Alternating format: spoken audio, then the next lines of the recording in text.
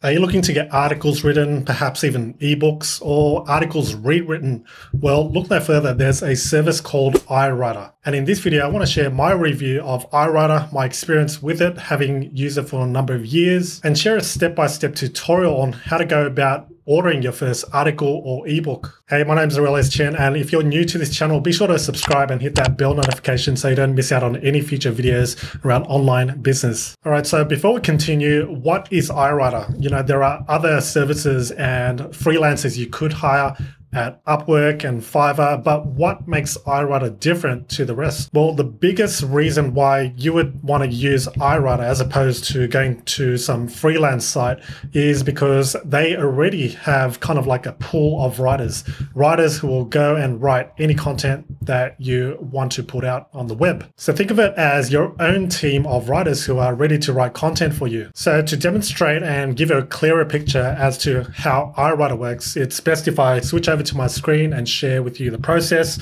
and the steps on how you can go about getting your content created. All right, so we're over on our screen now, and as mentioned before, the difference, or the biggest difference I see between iWriter and sites like Upwork.com and Fiverr.com is that you don't need to go out and find writers yourself. You know, you have a pool of writers who are ready to write your content.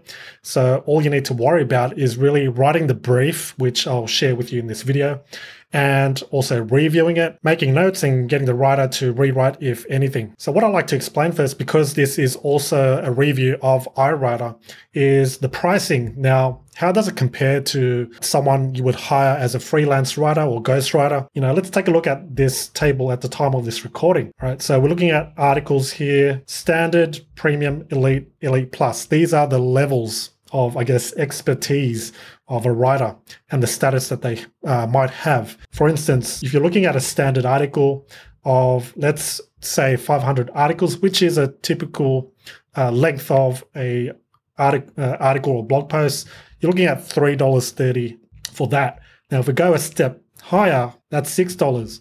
And then the elite level, $11. And then we've got the elite plus at $39. Now, is there a big difference between each of these levels? I would say that there's not so much a massive difference, but if you're comparing between a standard and something like the elite level, then yes, there is a difference. But I'll go into more detail as to what type of quality you're going to end up having by selecting kind of a premium level versus elite. And I'll show you some of my own examples that I had also ordered in the past. Now let's look at the article rewrites. They've completely dismissed just the standard option because I think there is a minimum spend for rewrites. You've got $6 for rewrite, premium level, then $11 and $39. So in comparison to articles, you're looking about the same price for rewrites. There's actually no difference. So there is a minimum of using the premium service. For ebooks, we're looking at, let's say, a 7,000 word ebook, which is, I'd say, about 15 pages or so. You're looking at $230. For elite plus level, you're looking at $760. Big difference there. And that's what I want to go through in this video with you. Is there a massive difference between elite and elite plus? And you'll see in one of my examples later on. All right, so going back to the iWriter dashboard, this is my own dashboard where you can see what's happening. So you can see I've requested 588 articles in the past. There's one that's not completed. I actually started one the other day so that I can show you an example of an article that was just written. And for this, I chose an elite level, and we'll go through the content as we go along this video. The content creation process that they illustrate here pretty much demonstrates the process of how iWriter works. So first you request your article by ordering the content. I'll go through that. And then the ones that show not completed, this essentially means the number of articles that aren't completed yet. Now, when an article does get assigned to a writer, or a writer does choose to write that particular article, it will show here. So being written, then once they have completed that article, they end up here in the pending approval. So this is where you go in and approve and review any articles that need approval. And once it's completed, it goes into the completed section. So at this point, let's go ahead and go through ordering content. So let's see how easy it is to order content and the process and how specific you need to be in terms of getting content written. Now, the first thing you might notice is this section here where it says, please ensure that you have sufficient funds before entering your order inputs. What they're meaning is that you need to add some funds right here. So we can add it right here by adding what we want, choosing a custom amount, but at the moment there's a minimum of $10. So you fund your account first before you actually order.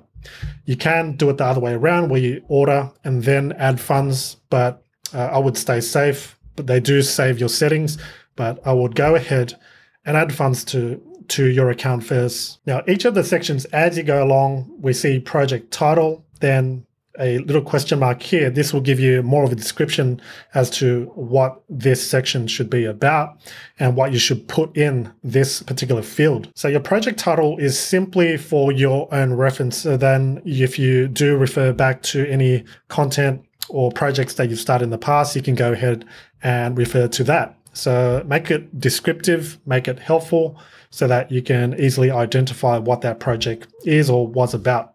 Now, do you want to load it from a template? If you're just starting out, then you probably don't have any templates, but this is also handy if you have some previous sort of orders that you have done in the past and you don't want to fill in everything again from the start. But in this case, let's choose no.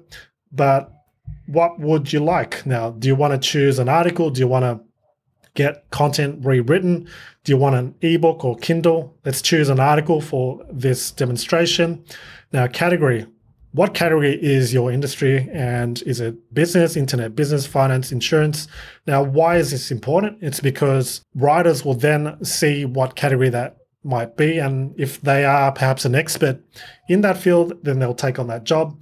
And this will allow writers to basically filter what they could write and what they should completely avoid. Perhaps they have no clue on the subject of relationships, so they would completely avoid that. So you choose the one that's most, I guess, close to your subject. So let's say internet and business online, and choose a language. Now, are you targeting the US? Are you targeting the UK or countries that do speak, English, British English? Choose accordingly. There's also Spanish, French, German, other. I'm not sure what that is, but in most cases, it should be either US or UK. This is important because when they write, they're going to be writing in that language, whether it's US or UK English. And so the spelling might be different. Next thing is, how many articles would you like? Do you want one article? Do you want two articles? And so you add another article if you do want multiple articles for that singular project. So you could have 10 articles for that same project. So let's say you want self-help articles. All right, so I'm going to say 10 self-help articles there, and I'm going to add another article and add as many as you want. So in this case, there's 10. All right, so you get the idea. Now, you enter a keyword here, and this is the section that you fill in if you want to optimize, or if you want the writer to optimize for a particular keyword, especially if you're optimizing for search engines. So let's say you're targeting self-love or self-help, whatever that may be, you're targeting that keyword or phrase or long tail keyword. I'm not going to explain too much on the subject of keywords, but you get the idea there. Now, if you're not optimizing for search engines, that's okay. You can just fill in the main sort of keyword or phrase and just enter it there. And just note down in the description that you're not optimizing for search engines. Otherwise, they might kind of stuff your article with the keywords which you don't want, just to attract search engines. And sometimes you don't want that, depending on what type of article you want. All right, so moving on to the next section, we've also got word count. Now, how many words do you want per article? All right, so we're not saying in total for the whole project, we're saying word count for each article. So we're saying 500 words per article. So in this case, it's 10 articles. That is 5,000 words in total. So if we hover over the question mark again, this will give us more information. Just use that as a guide if you don't know what each section is about and what you need to fill in. Now, writer level. We hover over this. So select the skill of writer. The higher the skill, the better content you will receive. Now, I've experienced that this isn't the case. Now, usually it's you get what you pay for. So the more you pay, the better the quality.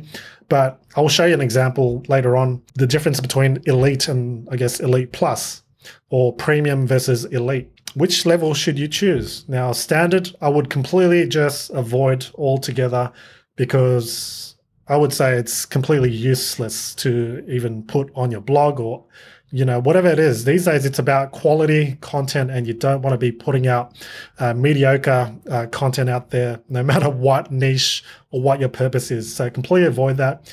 Even though it's $3.30, do you really want to sacrifice quality over quantity? It's not what you want to do. For the most part, most of you will choose either premium at the very minimum. All right, at the very minimum, use the premium level service. And that starts at $6. Now, this is where you can go and enter a custom amount. Now, of course, the higher you kind of bid or enter in, then the higher quality writers that you'll attract, because, of course, the writers that do get a lot of jobs and the writers who are very good at what they do will see that you're willing to offer more for the price that is of normal. Minimum price is $6. Most people would put the minimum, but if they see that you're willing to offer $20 instead, then that might attract them more to actually write for you for that particular article, ebook. So that's where you go and enter your custom amount. But for the most part, if you're going to choose premium, then go with that. Elite, the minimum is 11. Elite plus. With elite and premium, you're going to get a bit more of better quality. It's going to give you the overall total cost of your project, because we've only got 5 articles here. So 5 articles, and we've got 500 words here. And at elite level, you've got $11 times it by 5. You got the $55 there. All right, so brief project instructions. This is where you can add those extra notes and details and resources that you might want the writer to research and base the article on. So if we hover over here, it's going to give us more information. So enter what your article will be used for. And that's also a good starting point as well. The brief is really important. The more detailed you are, the better. So if you can explain to them what is the purpose of this article. Are you going to post it on your blog? Are you going to post it on social media? Are you going to break it up? Are you going to send it out to your email list? So depending on what purpose it is, at least they can get into the right mind frame and know what they are writing or where they're going to write it for. So add anything else that you want the writer to know so that they can give you a better result. The next step is the creative brief. Now, if we hover over this, give you more information, select one of the creative briefs, and it will open more options for your project. You can provide them even more information, like the company information about your company, your business, what you do, so then they can get a better feel for what they're dealing with and the type of audience, the target audience. Who are they writing for? Are they more professional? Are they more casual? Are they just everyday people? These are the types of details you can add and should add, actually, to give you a better quality article. Now, objective. What's the objective? To inform and educate, to motivate and purchase, engage and entertain. This is where you add it. Let's take a look at things to mention. List everything that you expect the writer to mention in their content piece. So this is a great place to add important information that you want them to add and elaborate on. Now, tone of writing. This is also important so that they know what voice to kind of write it in, whether it's everyday, business, extremely informal and casual, journalistic, business, copywriting, or other. Mention it all right here. The next step is submitting to a specific writer. So do you have any writers in mind, or have you had experience using any other writers that you found to be good? Then this is where you put it in. But if you're just starting out, you won't have any. So start typing iWriter's name or add one from your favorites. If you go back to your iWriter dashboard, you can actually see the most prolific writers and also highest rated iWriters. And if you go into each profile, so let's say this person here, it'll give you more information of how many articles they've written in the past, how many they've written in per month, the repeat.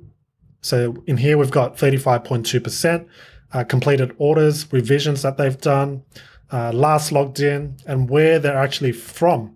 Perhaps you want to avoid certain countries. So that's where you go in, take a look at their profile and see where they're actually from. And so if you strictly need someone from the US, then you need to go and look for someone who's located in the US. You can also see writer reviews, experience. Sometimes they fill it in, sometimes they don't. I found that most of them don't fill in this section, which is a pity. Samples. This is also a section that many of them don't fill. This is where you go in and actually check out some of their samples. And if you like what they have, then you can hire them. Client reviews. So it also shows what level they're at. They're an elite writer, iWriter. If you like them, you can also add to favorite. You can also add to block list, so then they can't actually see your project and actually take on that project. So feel free to go through each person's profile if you do kind of want to just rely on someone who has great rating and someone who's reliable. And based on the feedback, you can see this writer in particular has a repeat clients rating of 100%. So it seems like the same clients use her service, but she doesn't seem like she's offering her writing services that often. But if you do have a question for a particular writer, you can go ahead and send a message to them to see if they can fulfill your order. Let's go back to the content order page now. So this is where, again, where you can enter the iWriter's name. So let's say Andra. We can then type it in there, Andra, and see what comes up. So it's searching, and there we go. So we've got that, and now it's going to be assigned to this particular writer, and we can place the order. But if you don't want to specify a writer, then click no, and now you're ready to place the order. Now, once you've submitted your order, there's nothing more to do. You just wait, and it will show as not completed. And when someone does get assigned to that particular project, then it will show being written. And you just wait. Now, depending on how many words you ordered per article or ebook, that determines the length of time. But for a typical 500-word article, I would say anywhere between 3 to 6 hours. And that's where you can go to the pending approval section and approve any content. So let's actually do that now and go inside my existing project. So the project I worked on is around self-love, and that's the subject. We can see that the status is open and pending my approval. And the level that I ordered was an elite level. And the user that was assigned to this is here. The action is to review the content. Now, you are given a time frame to review the content. So if you don't review it by that time, then it'll automatically approve. And you don't want that. So you want to take advantage of the time that you can review it so that you can make any tweaks and edits or get the writer to make those changes. So it's unlimited revisions. But if you do, I would say if you do reject any articles, then you can see that it affects your approval rate. So you as the client, the approval rate will go down the more articles that you reject. So you can see out of the 587 approved, well, not out of it, but we can see that I've approved 587 articles and rejected 118. So that my approval rate is 83.26. So just as a side note, if you do end up rejecting it, so there's actually a button called reject, and we can also request a rewrite. But if you're happy with everything that's in there, then you can click on approve, and then you can download the content. So going back here, we can see the project details in full, the costs that I'm paying, the article title, and it was written by this writer. And the writer's status is actually an elite plus. So this goes to show that even if you do order at an elite level, some elite plus writers will go and write your content because there may not be enough projects that are elite plus. And if there are, perhaps all those writers will take it on real quick. since Elite Plus for a 500 article was $39, so they're quite expensive. But let's go and review the content that was that's currently pending. So reading this, I'm going to read out loud. You have to learn how to love yourself, quote unquote. How many times have we heard this phrase? Saying it is east. So already right off the bat, there is a spelling mistake right there, which should be the word easy. But doing it, on the other hand, can be near impossible, especially if we aren't in the right frame of mind. Now, it's not too bad. Looking at the other sections, I like how it's sectioned off, and there's, there's 6 different tips here. Number 1, self-kindness. 2, don't forget you're only human. 3, be mindful with yourself. Because we have spotted a mistake here where it says east, I would go and request a rewrite. And it says, please state your reason for requesting a rewrite of this content. This will help the writer know what they've done wrong and correct the problem. Then the writer will have 2 days to complete the request. So in this case, I would say, please proofread the content again, as I spotted a few spelling and grammatical mistakes, such as the word east, which should have been easy. That's the type of feedback I would give. I haven't fully read it, but in this case, I'm just going to request a rewrite, and I can always request further rewrites if need be. All right, so now it's gone into this section being written, and I just wait until the writer does go through the content again and fix any errors. Now, what I want to show you now is the difference between the quality of kind of not each level, but if we go to completed work, let's go into a couple of these here, which we have. We've got social media articles, which is one of the projects at premium level, and we've got one at elite level. These are 2 different types of orders. So one's for articles and one's for an ebook of 4,000 words. What I'm going to do is select these 2 projects here so you can see the difference. And we're going to kind of go through the content and see, is there a major difference between premium and elite, and whether you should just simply set your project as premium versus elite. I'm going to download the files as docs. All right, so here are the files. We've got 10 articles and 1 longer form, I would say an ebook, a short ebook called 100 Social Media Marketing Tips. All right, so here's the ebook. I'll expand this a bit more. We've got here kind of like an intro. You would have to have been living under a rock not to have heard about the new media or social media, and how many businesses are using this platform to market their products and services online. Here are 100 of the most important concepts to grasp to make sure this platform works for you and your business. Now we can see a question mark. I'm not sure what that question mark's for, but it should have been a period. Then the tips go on. So we've got connection. Social networks are built around this concept. It is very important you get this first for success. You begin by connecting with your friends, family, and people in your target market. Then you connect with their friends and family. So it's not too bad. Like the content, the writing flows and quite straight to the point. Now let's take a look at some of the articles. We've got 5 traits of top social media influencers. So let's start by just reading this first paragraph. Unlike before, when social media marketing success meant the number of followers or fans amassed, today's marketers know that influencers are imperative to a brand success online. A smart marketer who knows the power of influencer marketing is investing considerable time in finding brand advocates such as ourselves, engaging with them, and establishing a strong brand influencer relationship. So that's not too bad. You can see that it's quite straight to the point too. In comparison, if we look at the premium and elite, there's not much of a difference. Of course, this all depends on the writer that actually took on the projects. So perhaps you got a writer that wasn't good at all. But we can see, because the way iWriter works is, if you have a project of 10 articles, let's say, it assigns each one out to the marketplace, and then anyone can take it on. There's different writers, and that's one thing to note of. If you want the same writer, then I would highly advise to save and favorite that writer and then use that person only so that the content is consistent all throughout.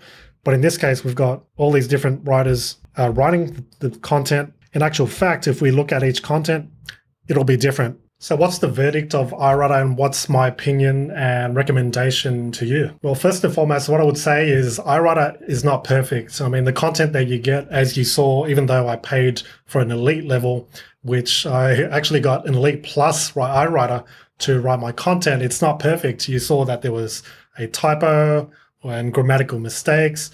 So there will be times when you post a project and there will be mistakes. So it will never be perfect. You might need rewrites and going back and forth with your iWriter. But what I would say is that if you need content done fast and reliably, then iWriter does provide that type of platform where you can go in, submit your project, and get guaranteed writers to write for your project. On the contrary, if you're looking to build your personal brand and perhaps you want to be a thought leader in your field, then it may be a little more difficult to find that suitable writer to write based on that specific topic and to actually get what you're all about, your stories.